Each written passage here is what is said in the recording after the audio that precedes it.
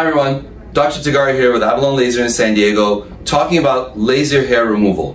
Now we get a lot of questions with laser hair removal, but the purpose of this video is to cut through 5 of the most common myths and misconceptions that we hear associated with laser hair removal. This is a huge part of our practice. We have a lot of experience with doing this. We've treated thousands of patients, so I hope this video is going to be informative and answer some of your common questions as well. First common myth is that laser hair removal is permanent. This is not true. And the reason for that is because it targets the active hairs that you actually have at one time that are actively growing. Can it prevent future hair growth? Well, that's not technically true because your body is constantly generating new tissue. The only tissue that doesn't really regenerate is generally going to be brain and to a large extent your spinal cord.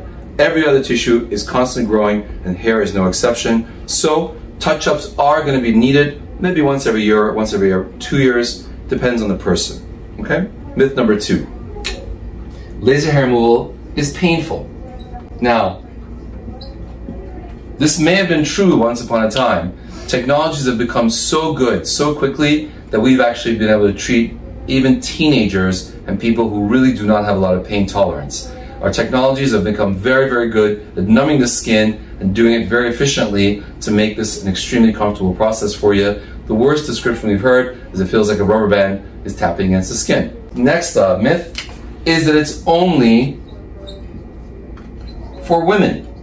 Now you guys out there, you may know that this is absolutely not true. We get a lot of women. In fact, I've actually had some of our clients who brought their husbands in there saying, please take that gorilla hair off his back. I don't like it, he doesn't like it, let's do something about it.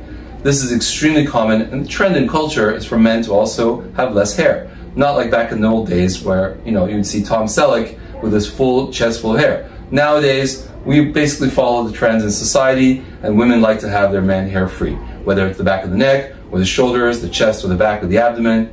And we even get some bodybuilders who get laser hair removal, so they're completely hairless before competitions. You guys know who you are. Next myth is only 1 session is required. And this is not true.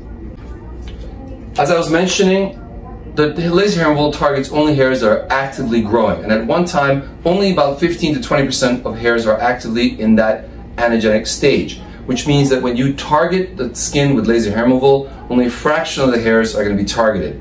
This requires several different sessions to be done, an average of 6, sometimes 9, depending on the body area and how much density of hair you have. And you may need more than that as touch-ups. But this is going to depend from person to person. Finally, laser hair removal has a high risk of burns, scars. And this is not true at all. We've treated thousands of patients safely with all different skin types, and we can tell you that our safety record is second to none. I hope this video is useful. I hope you have a lot of additional questions for us, but I hope that these are a start for you to get some of the most common misconceptions out of the way. Hope to see you in the office soon.